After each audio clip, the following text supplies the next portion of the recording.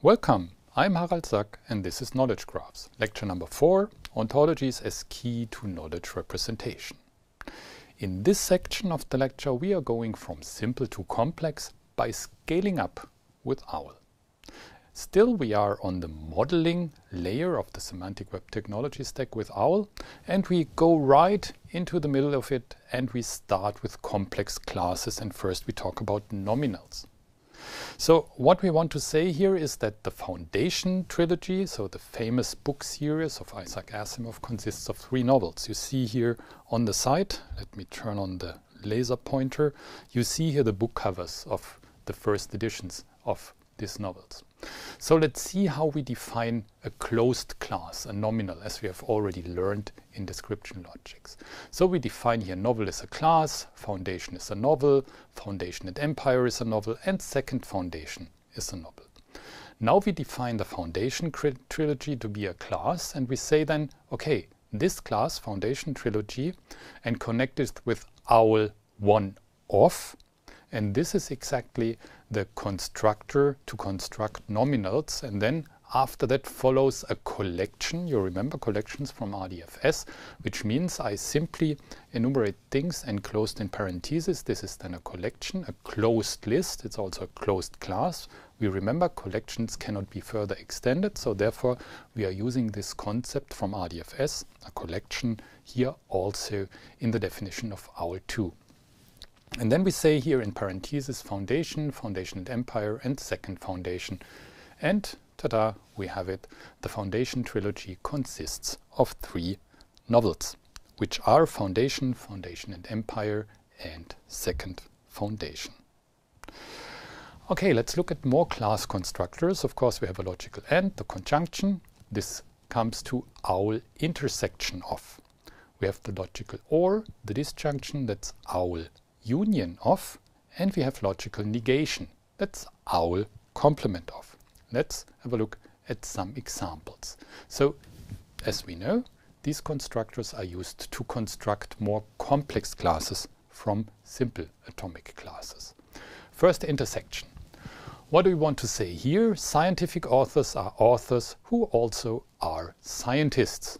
So I define scientist to be a class, I define author to be a class, and then I define scientific author, which is of course a class, and then I say, okay, this class, there I add the OWL intersection of, and then of course to enumerate all of the classes where the intersection is created from, I have again here a collection. This means I use parentheses, and I list simply all of the classes of which I want to compute the intersection. And this is here scientists and authors.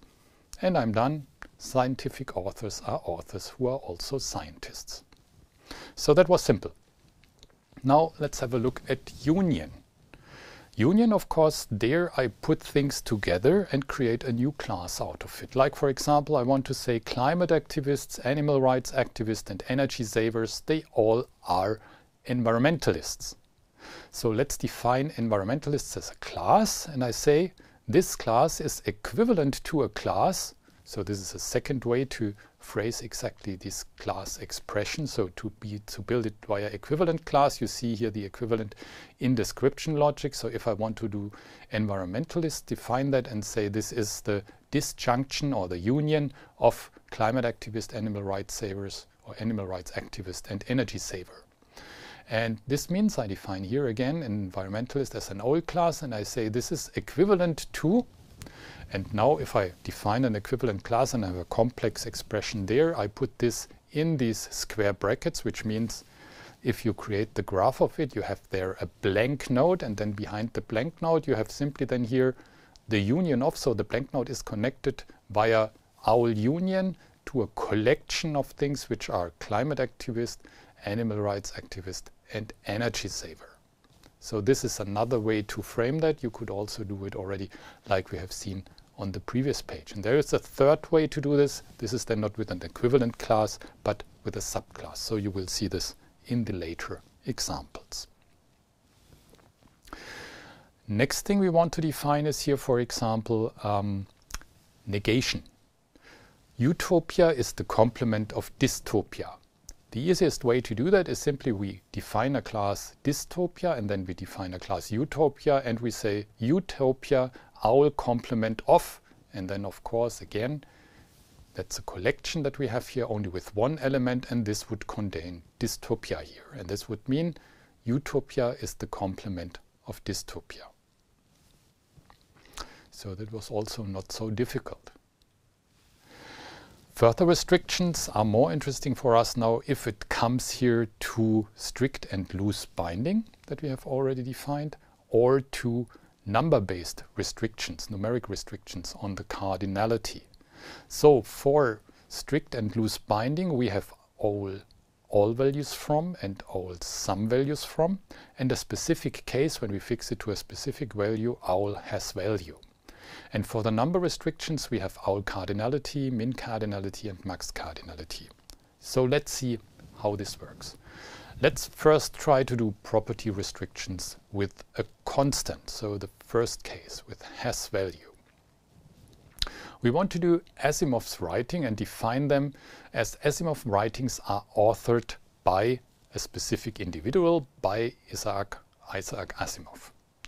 Okay, Asimov's writing is an owl class and we define it here as being a subclass of the things that have been authored by a specific author, Isaac Asimov. Of course, these writings might be co-authored by other authors, so therefore we are using here, for example, exactly that kind of existential quantification. And this translates here into Isaac Asimov's writing. It's an owl class, and this is a subclass of something which is enclosed in square brackets. So we create a blank node and connect then this blank node to all of these things. We define that this is an owl restriction. So of course it's a kind of restriction on the role that we have here, on the property. We have to define on which property we are restricting here. So owl on property then would be author. All of these things here are of course new triples, and we don't need the new subject because the subject is a blank node which is denoted here by the square brackets, and therefore I enclose every triple here. All of them have the same subject with a semicolon. So then owl on property author, and of course I have to restrict then the value exactly. I say owl has value Isaac Asimov. And this is a restriction with a constant which denotes nothing else but Asimov's writing are authored by Isaac Asimov. Okay, let's go to strict binding then. After constant we go to strict binding, and here what we want to say is vegetarian dishes contain only vegetarian ingredients and nothing else. Okay, so let's see how this is defined. We say here vegetarian dishes is an owl class, and we define it exactly in the same way like you see it here in description logics. We say vegetarian dish is a subclass of something of which all of its ingredients are vegetarian food. So, and nothing else of course. We define it here again, subclass of square brackets, and this is again an owl restriction on a specific property, and the property is ingredient. And of course all values of ingredient must be from the class vegetarian food. And then of course this restriction holds. So it's as simple as that.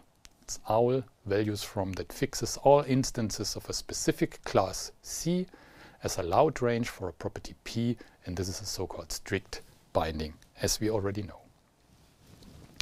Look at another example, what you can then logically deduct from that. So if we have here again this example that we have here vegetarian dish defined with exactly this strict binding, and if we have in the example here kimchi and say this is a vegetarian dish, so it strictly obeys to that class definition, and we have an ingredient there and the ingredient is cabbage, and we know that this is a vegetarian dish, according to our definition we can deduce that cabbage has to be of type vegetarian food. So this is type of an inference we can draw from a strict class binding. Let's go to loose binding. The example we are going to do here is a reader is somebody who reads, amongst other things, books. So I can define this in description logics again as a reader, which is a subclass of something where exactly the role or the property reads should be at least once a book, but can also be other things. So a reader can also read newspapers, but at least he should have read a book, otherwise he or she is not a reader. This is what is expressed here. If we transfer this to OWL, we have reader is an OWL class, and that's a subclass of something where I put an OWL restriction on the property reads, and I then use the keyword OWL sum values from, so this is the loose binding, and then I write here book on the class book, which means a reader is somebody who reads, amongst other things, also books. Let's again look at an example. So if I take here myself, for example, and I say, okay, I'm a reader, and for example, then, of course, it's allowed or it's mandatory that I read at least one book. So that might be Brave New World, which is a book. But I can also read other things like the New York Times, and this is, of course, of type newspaper and not a book. But I'm still a reader, so that's allowed. That's no contradiction. This is what I can do with loose binding. Besides these three restrictions on values, there can also be restrictions on the cardinality of my results. Which means, for example, if I want to define what is a trilogy always consists of 3 volumes of books. It's clear. And if I want to define that, I can do this in the following way. I define here a trilogy to be an OWL class. And I say this is a subclass of something where I have again a restriction.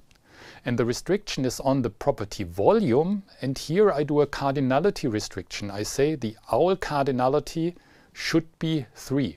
And 3 is an integer again, which means here, okay, trilogy is always restricted to 3 volumes and nothing else. So this is what we are looking at.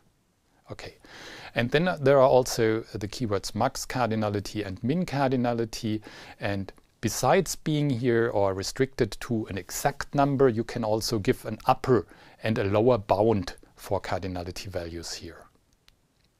So you can say it should be larger 3 or it should be less than 3. So this is what you can define here, and that's the additional things that you can put restrictions on cardinality in OWL.